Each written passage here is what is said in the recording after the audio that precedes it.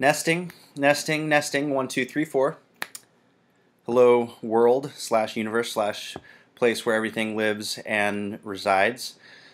Life, death, and everything in between. We will be covering the full spectrum of all of that in the next 3 minutes. I hope you enjoy. I'm Nature Dreamweaver, and this is Nature's Dreams. And if you know me, great, and if you don't, well, now you do. I've been thinking a lot, as you can see, and I've been thinking a lot about what it means to be alive after you've died, because I kind of died and I came back this fall winter. It was an exciting experience to learn that there is no death. Life is only a dream, and we are but the imaginations of ourselves, or something like that Bill Hicks said. And so I'm just redreaming myself into a new state of being.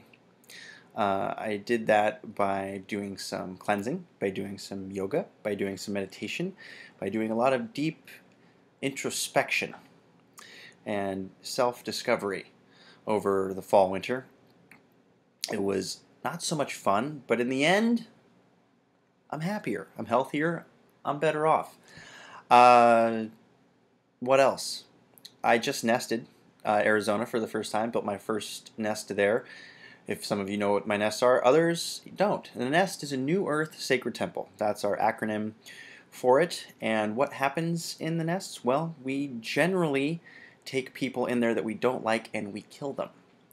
No, not really. But, I mean, you know, there is a dark side to the nest. We don't like to talk about it very much. But the light side of the nest is ceremony, prayer, ritual, meditation,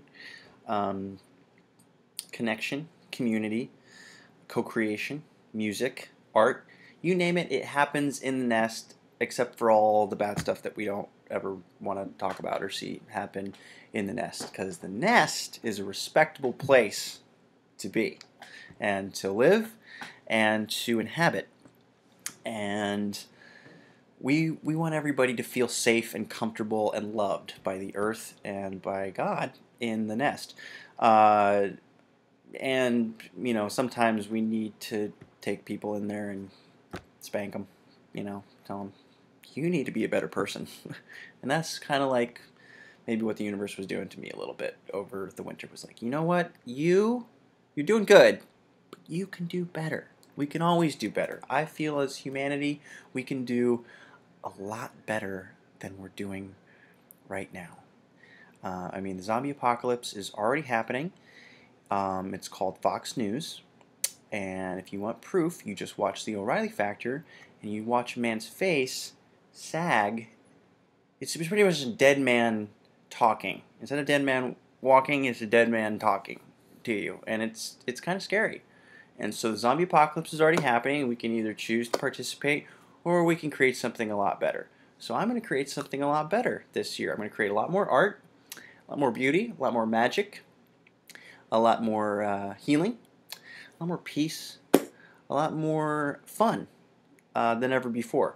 We're going to start at Lucidity Festival, building the Lover's Nest with I Am Life, and there will be music, and there will be tea, and there will be silly-mony, there will be cacao, there will be workshops on gender alchemy and the love of money, because let's just face it, folks, we need to heal our relationship with money and just make a lot of it so we can do the things that we love to do, and we can help more people that way too. I mean, that's one way of looking at it. For now, I think we kind of covered. I think everything between life and death and everything in between, we kind of covered all of that this time around. More to come on Nature's Dreams, and we will be seeing you live at Lucidity Festival next month. For now, I will be in LA doing Seva at Peace Yoga Gallery, and I hope to see you on the mat. Peace.